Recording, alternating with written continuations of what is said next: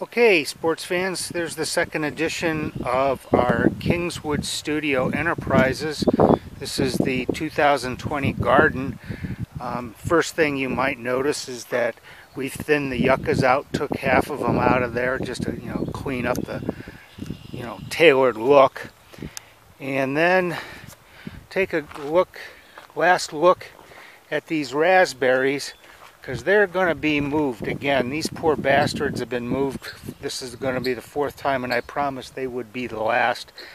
They are moving. This is the future home of the asparagus patch. That's going to be prime real estate. So as you can see down below, what will become the asparagus in about 2 years, there's the obligatory tomatoes. And then over here we have reserve tomatoes, and we have one type of green bean, another type that hasn't come up, and a third type. And then over here there's some little baby peppers you can't see, and there's going to be more. And then this is a new feature this year, our central watering system. So I mounted the sprinkler, and it covers the entire Hannah farm in one shot. And over here, coming further down, we have the obligatory squash, and then some watermelon. Down here there's like 3 watermelon plants. They've never done very good. The squash does very well. And then, of course, up top, got a cornucopia of cucumbers. Those were very prolific last year on their permanent trellises.